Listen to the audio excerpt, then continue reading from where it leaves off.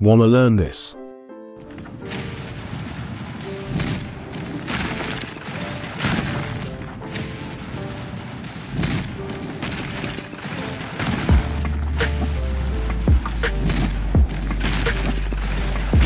The guides on YouTube don't really explain how to do it, and the others are either on mobile or controller.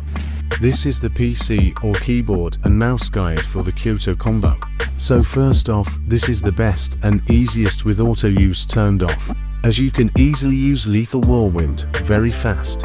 If you are like me who has auto use turned on, it is very hard to do so, as you almost have to side dash and press to simultaneously. Even Kyoto himself has auto use turned off, but with enough practice you can do anything. Here is how Kyoto normally does it.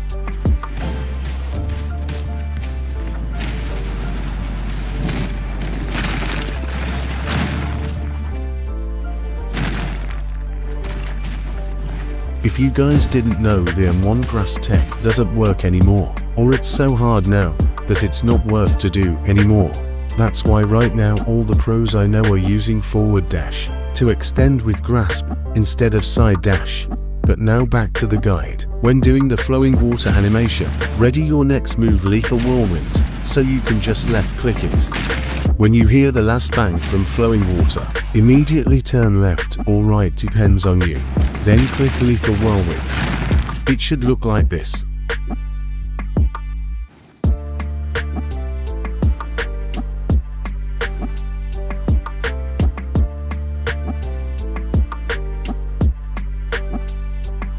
Then put it all together.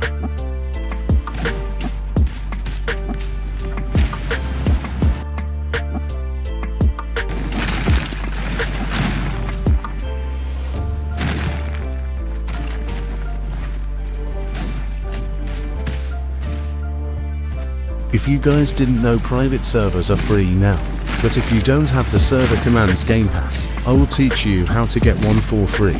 You have to join the official Discord server of the game, then click private servers. Then you just have to scroll till you find something that has no cooldown turned on.